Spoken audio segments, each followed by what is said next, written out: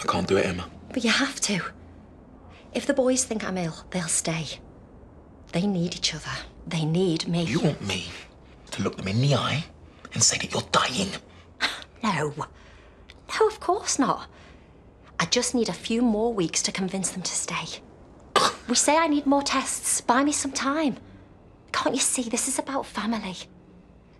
It's about helping my family. It's illegal, unethical. It's the only way to get them back together. This is insane. I'll have to report this. You can't. I'll get struck off, Emma. And you won't for sleeping with a vulnerable teenage patient. That would cost you your job, your marriage, if I talked. Don't you need me as a friend, Jermaine? So this is a threat? It's a promise. Lie for me, or I'll wreck your life.